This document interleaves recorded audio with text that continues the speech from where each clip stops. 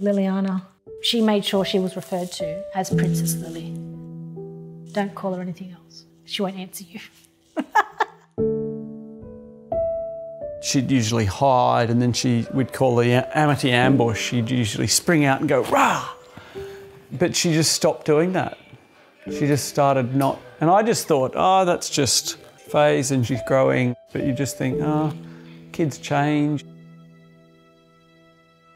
So one day on a Friday, it was a Friday afternoon, I remember it very clearly, my mother-in-law called me at work and she said, she's just fallen over, literally nothing. There's nothing in her pathway, there's no toys, there's no nothing. She has just fallen over, I don't know what's going on. I said to my boss, I've got to go.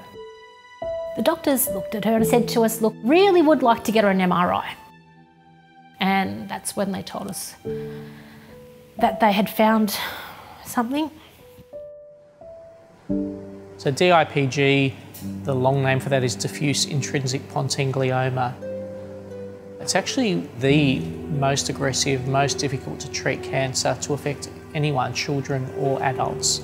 It's an absolutely devastating disease, and it's one of the only cancers for which there is actually absolutely no effective therapy. As an oncologist, the worst, most difficult conversation we can have with parents is to tell them your child has DIPG, they aren't curable, we have no treatments, we know that your child is going to die.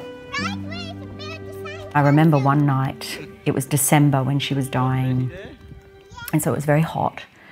She always wanted to be in her bed with her brothers in the same room. So we'd start the night with the aircon on and we'd switch it off a couple of hours later.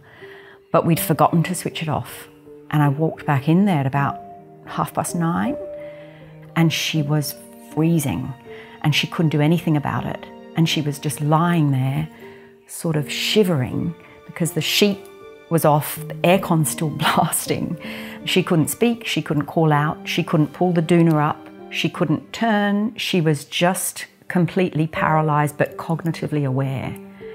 And that to me captures the doctor's facial expressions when they hear it's DIPG, that it's the worst of the worst. I cried. I cried, I can't tell you. There was nothing left. I hadn't left the hospital for 2 months. Leaving that hospital, I didn't want to leave the hospital because then reality sinks in. You're not going home with Liliana, you're going without her. When she came to be dying, that was the difficult part. So we did tell her about the prognosis then, that look, there's nothing that will make you better.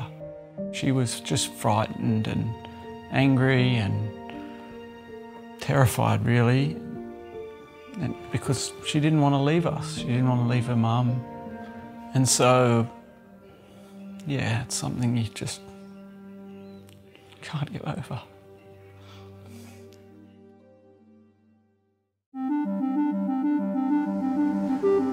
So for years we actually had none of this tumour to study in the lab.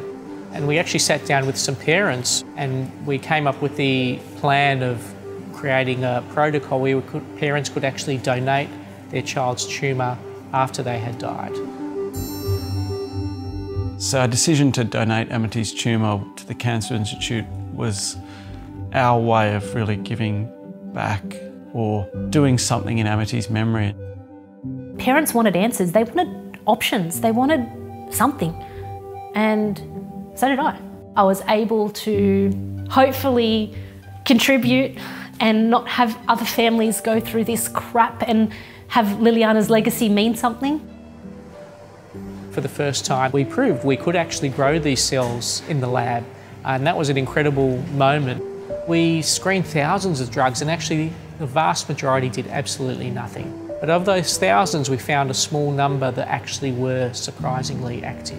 We now have several lead compounds that actually do look remarkably active in our laboratory experiments, and we are now taking some of those findings and we've started clinical trials. We certainly still have a long way to go, but we are for the first time starting to see in some select cases that these These drugs are working not just in the lab but also in some cases in the clinic as well, in patients.